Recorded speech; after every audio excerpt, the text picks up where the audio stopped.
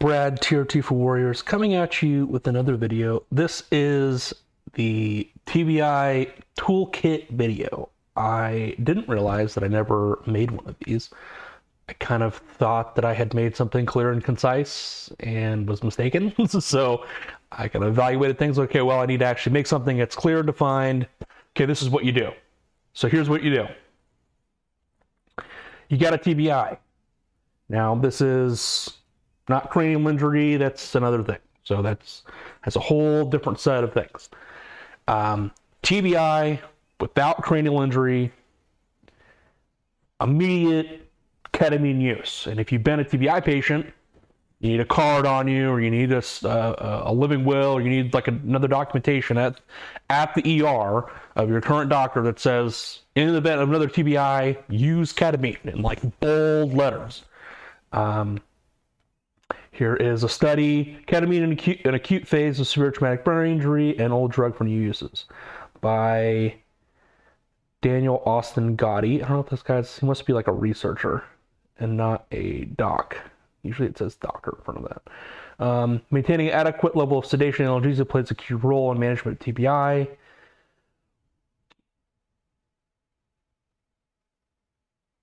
Current evidence shows that ketamine does not increase but may decrease intracranial pressure, and its safety profile makes it a reliable tool for pre-hospital environment.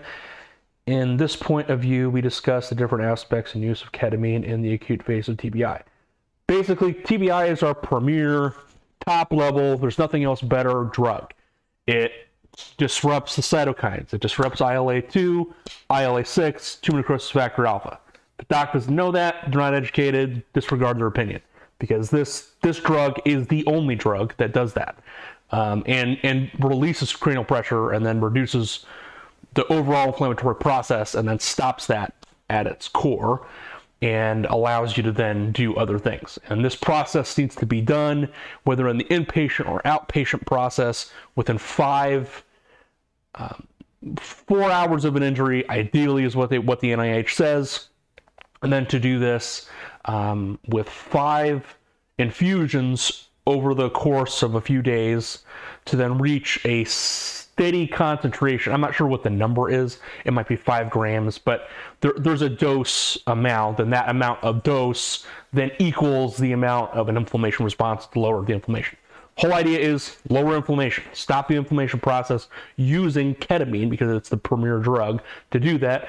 And if you can, micronized progesterone added as well into the IV, and at the end of the IV, then use vitamin C to then stop the process of, I would assume it's oxidation, because the idea is you're promoting antioxidants with vitamin C, because it stops the former process, where you want to just stop the process of what you're doing to then give the body back its homeostasis. That's the idea of this, and that's what the top experts are saying to do. So you've added ketamine, you've added your progesterone, you add magnesium into the IV bag, you add alpha lipoic acid, magnesium, ALA, and this is when we would add 15 grams of fish oil multiple times during that acute phase, and then after that to the post-injury phase. And the post-injury phase, we still want to be doing ketamine infusions, because that's still going to stop our inflammation process. In this time, we need to be collecting labs as well. So free testosterone, total testosterone, the whole hormone panel, the full hormone panel, not just the big stuff, but the smaller stuff. So the free testosterone, the free T3, the free T4, not just TSH. TSH is a signal. It is not the active hormones. We want the active hormones. So free T3, free T4. We want a complete metabolic panel. We want a complete blood panel. We want the whole thing, and we want a full cytokine panel. We want the full inflammation process. We don't just want 1 and 2. We want the whole thing. So ILA2, ILA6, the whole cytokines. And if you can get access to an assay to do this, tumor necrosis factor alpha. That's a little bit more intricate, and docs may not know how to do it or who to send it to. You may have to send it to Mayo, or you may have to send it to Access Laboratories or somebody like that. But they'll get it. They'll be able to get that done. You get those panels run. You also want your oral cortisol test. I'm not 100% if you can do blood. My understanding is that's oral is the one that you want, which is a morning, noon, and night. Then our first week, if you're cognitively active and you're okay, let's say 2 weeks goes by, we want a glucagon challenge test to be done. We don't want insulin challenge tests because that can produce seizures. So we want an insulin, or we want a glucagon stimulation test to give us the active growth hormone panel. We want active growth hormone. We don't want IGF-1. We don't care what the IGF-1 says, because the IGF-1 in a TBI patient is neutral. It doesn't mean anything. It's a signal. It's a mimic. It's not the active hormone. We want the active hormone. So we do a glucagon stimulation test. It's going to give us our actual growth hormone. If it's low, medium, not existent, what do? We replace it. We want all hormones at this point to be optimized, not normal. I don't care if you're 1,000 nanogram per deciliter testosterone, you're a man. If your free testosterone is under 3%, that means your percentage is closer to heart attack and stroke. What do we want to do? Stop heart attacks and strokes. How do we do that? We raise testosterone up to the 30 to 60 NGDL, 3 to 6% range of circulating free testosterone that's going to give us what we want. There's a bunch of this fancy science on glial cells and fancy tumor necrosis factor alpha science, all this stuff that Dr. Mark Gordon talks about. It is good, it's true. I'm not getting into it. It's too complex for me. All I know is testosterone stops these processes. It stops the catabolic process because it's an anti-catabolic medication. So you want to add anti-catabolic medications, testosterone, pregnenolone, growth hormone, thyroid if we need it, in women, progesterone and estradiol and those sort of things. We want to add the whole hormone panel, optimize it, make it good, make it perfect. Optimize. Not normal, not somewhat okay, not neutral. No, optimal. Anybody says the lab is normal, fire them because they don't understand what they're doing. TBI, we want to focus on optimization. Then after we've done all of our hormones, we've optimized those things, then we want to start adding daily magnesium, zinc, fish oil. We also want to start getting into the peptides as well. So, we have these immune system peptides that work on the thymus. So thymosin alpha-1, Zadaxin is the branded name for the drug. There's also TB500 and BPC157. These are anti-inflammatory,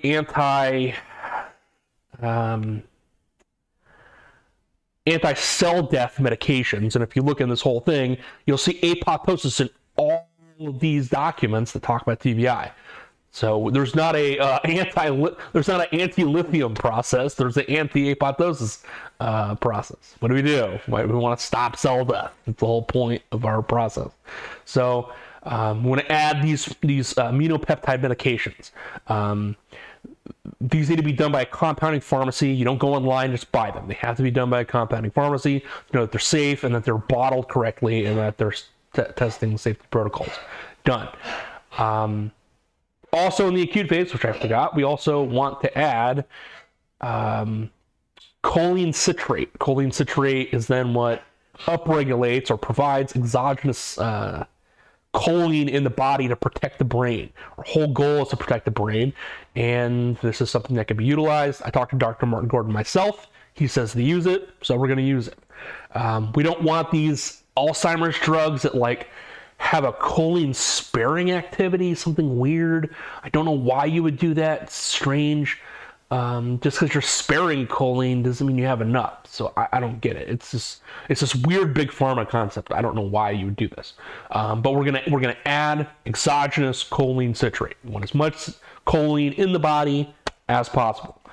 Once this process has gone on, say for 1 to 6 months, we're going to be increasing dosages. We want to increase the dosages to the highest possible levels that we can that are tolerated.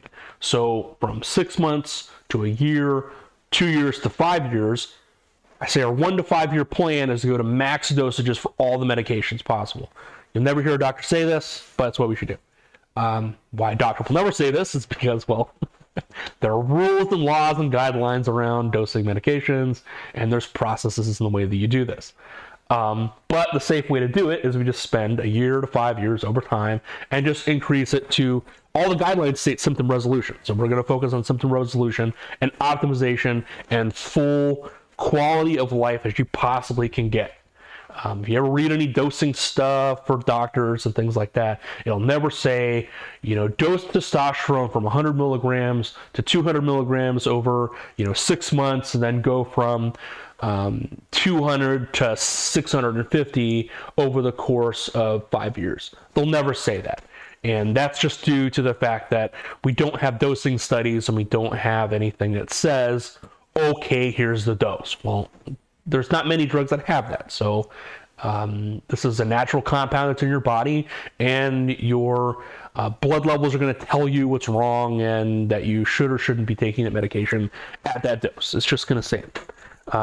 Your blood pressure or other markers are going to be raised in a way that's going to tell a doctor, okay, I've given you this amount of medication, it's doing the right thing, or it's not doing the right thing. Any doctor knows that. So we're optimizing everything to the highest possible doses that we can go to achieve full quality of life and stability of a patient. Something I forgot is post-surgery, we want oxandrolone medication to be applied, because you don't want to be screwing with testosterone just immediately after an illness, in the sense that if it's not too low after the initial injury, you still would want to at least try to give you something that's going to help you heal. So after our injury, the ER visit, for the next 5 days until our blood labs come back, we want to add oxandrolone for the next month so that we can upregulate all the good things that oxandrolone does. Oxandrolone, the common name is Anavar, and this is a medication that's a post-operative surgery medication. They use this in burn pits or burn patients all the time. Every burn patient gets this medication. Now, your standard ER doc doesn't know about it because, well, he's just not educated.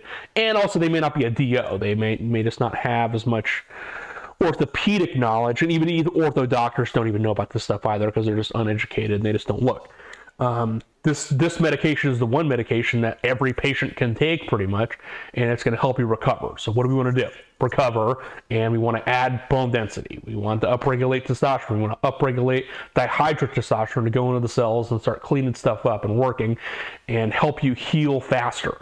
You can't give somebody Tylenol or morphine. It's going to help you heal faster, sort of, with the inflammation process, but it's not just going to help you heal faster. Oxandrolone helps you heal faster. It's what the drug was designed to do. The guy needs a Nobel Peace Prize for inventing this drug because it literally saves lives. So we want to add that drug, and I say, for the next 6 months. So even while you're optimizing testosterone and stuff like that, this is a fringe theory, but my personal opinion is that we want to, while we're optimizing after that first couple of weeks of the patient, that we want to be optimizing, and then have your Anavar on that and do that for the next 6 months. And I say do it year-round for TBI patients. No doc will ever say this in their entire lives, and anybody who even would say it will deny their own opinion. I'm saying this because it's a safe drug, doesn't have any crazy side effects, doesn't screw up your liver, and doesn't have any major problems that other drugs have. So year-round oxandrolone for TBI patients. And this is, if you're having a bad day and you just don't want to get out of your bed, you give someone oxandrolone, they're going to be doing stuff. They're going to at least be healing, at least be able to lay down, be physically active or something, even sitting there, or they're going to get up out of bed, they're going to start doing stuff because it gives you energy and it gives you this drive that you need as a TBI patient.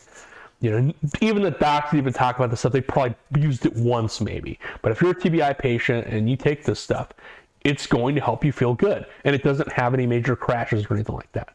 So it's a very positive medication, and it's something I personally use in physical therapy. So it's my frontline personal physical therapy drug that I use to get through 4 months of physical therapy for my leg, when I had to go through PT to rehab from a surgery that I had from my TBI. So it's a drug that works, it's safe, it doesn't cause any crazy side effects. So our acute phase, ketamine, progesterone administration with ALA, magnesium, and 15 grams of fish oil.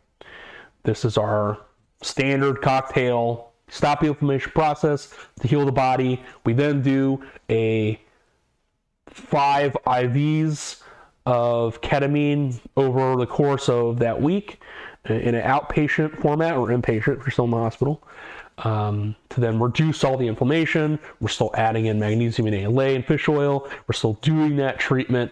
We can then run IV peptides to then upregulate the immune system with thymosin alpha-1. We've ran our blood tests. We've started on the process of optimizing hormones because we're using an expert in hormones. We're not using the endocrinologist or the urologist that just happens to get you or something like that. No, we're using a hormone expert that's doing outpatient optimization. So we're calling up Dr. Warren Gordon himself, or Dr. Eric Fetty, Dr. Bradford Garner, Dr. Gabe Frank, Dr. Ryan Rhodes. We're optimizing all the hormones if you're even inside the hospital. We're doing it inside the hospital, from the hospital bed. We're doing a telemedicine call. They're intervening. They're getting your blood ran. They're doing you're doing your optimization in the hospital if you have to, or your first outpatient appointment, and advocate or a family member will help set that up to do a telemedicine call with the doc while you're recovering.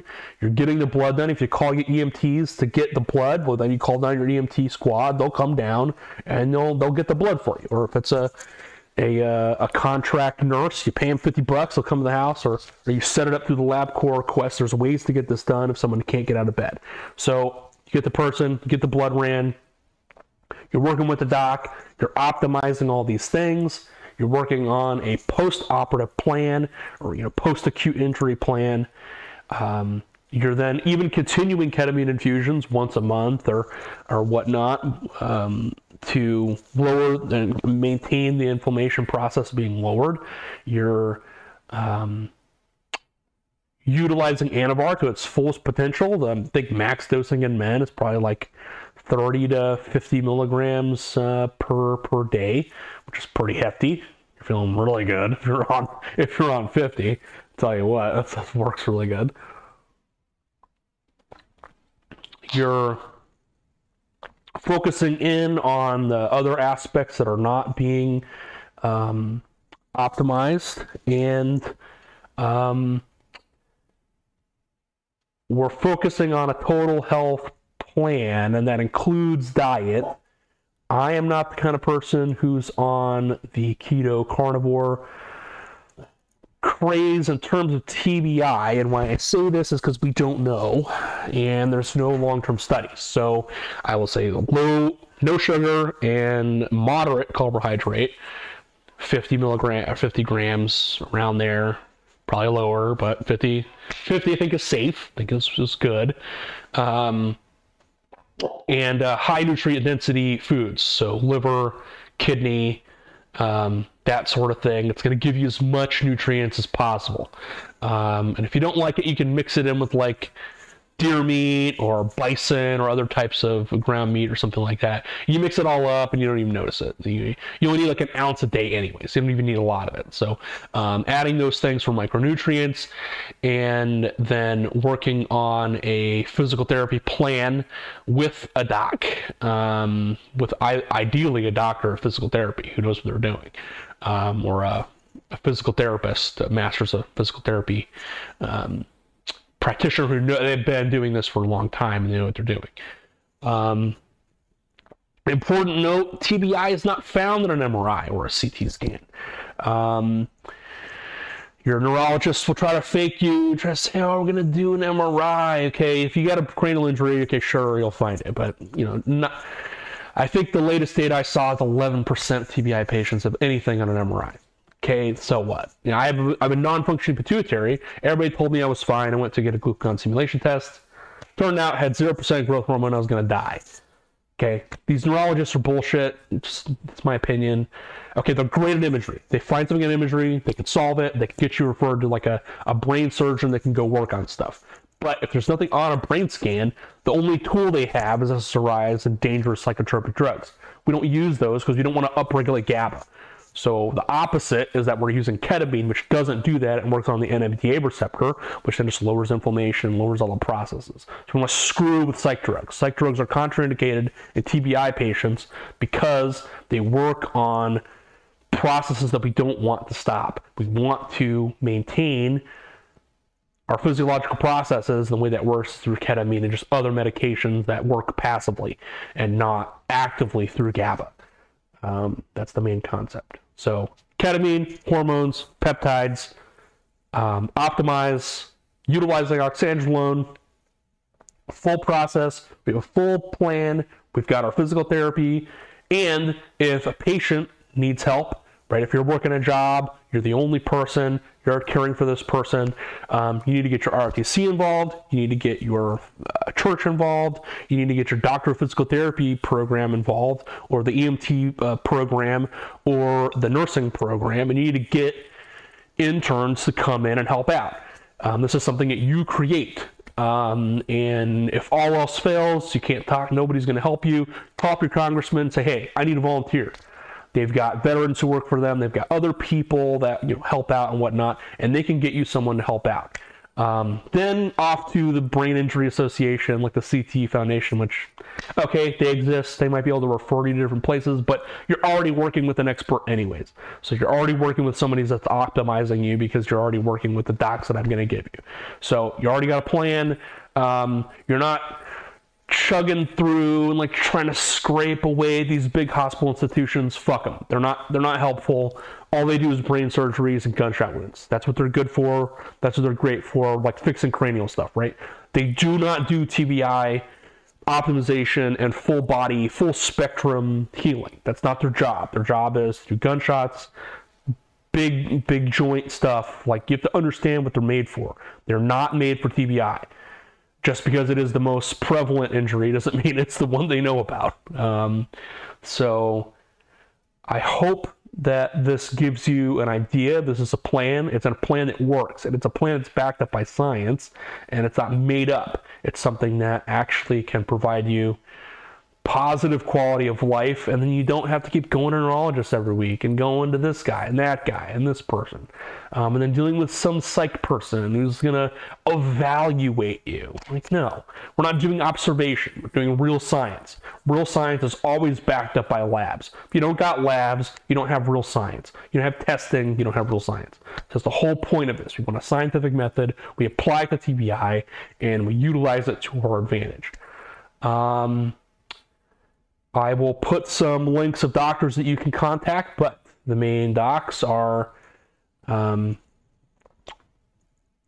Mark Gordon, Dr. Eric Fetty, Dr. Tamara Wexler, Dr. Bradford Garner, Dr. Gabe Frank, I think Nurse Prac Gil Tal is a nurse prac, I think. He runs Elevate Men's Health in the Carolinas and New Jersey. Let's see. Dr. Keith Nichols, Tier 1 Health and Wellness. The Illinois Alternative Medicine folks. Dr. Joe Carter, I think is his last name. Sorry, I'm forgetting. It's my TBI kicking in. Spinal Rejuvenation. They're in Orlando and Pittsburgh. Every single one of these doctors does telemedicine. Do not worry about where they're located. Your job is to get an appointment with these docs. The first thing that you do while they're in the ER is you call up these doctors immediately. Your job is to get the lab set up and to get the process going for this person. Because what's going to happen? They're going to come out of the ER, they're going to give them whatever they give them, and they're going to, you know, these ER docs just do the immediate stuff, right? They do not do the main TBI stuff that we need to do.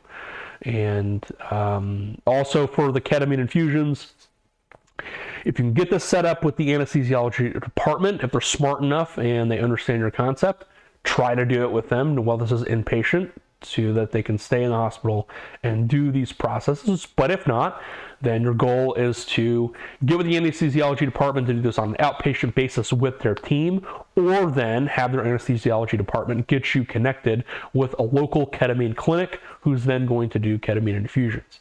And this is not something that you can just do on your own. This takes a team. There's a method to the madness. This is regular anesthesiology. And so this requires a nurse anesthetist and some other staff to do this work. So you need a real team to do this. They're going to get this set up for you. And then with your doctor of physical therapy or physical therapy person, and to have a whole full-blown plan.